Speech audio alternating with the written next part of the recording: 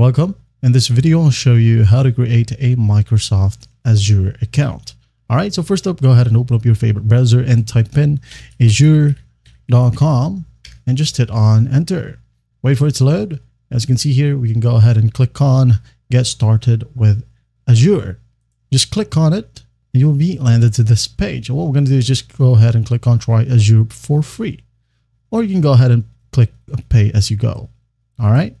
Now when we scroll down right here, as you can see, here are the perks of an Azure free account.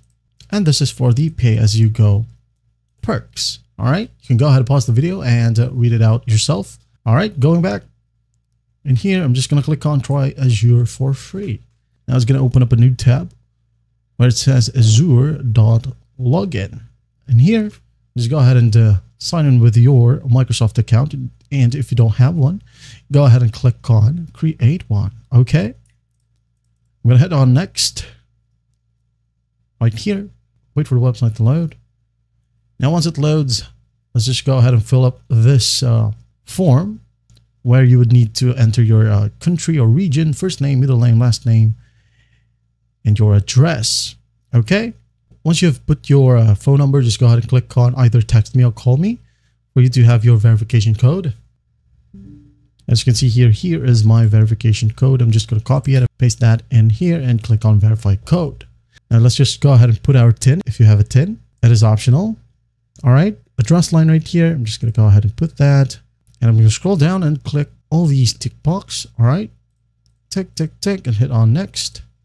Again, next. Right here, as you can see, it will require an identity verification by card. And it says here, don't worry, there are no automatic charges.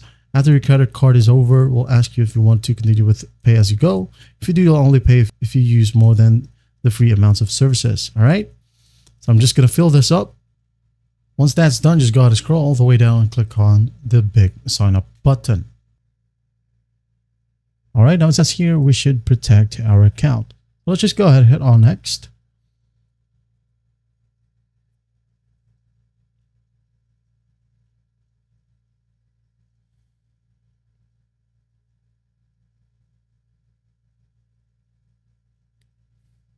And once you're in here, just simply click on Go to Azure Portal.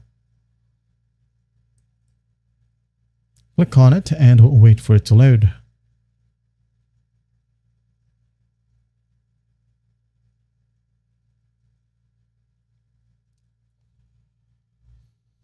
And as you can see here, we are now at portal.azure.com and ready for use. Well, I hope this video helps and I'll see you in the next one.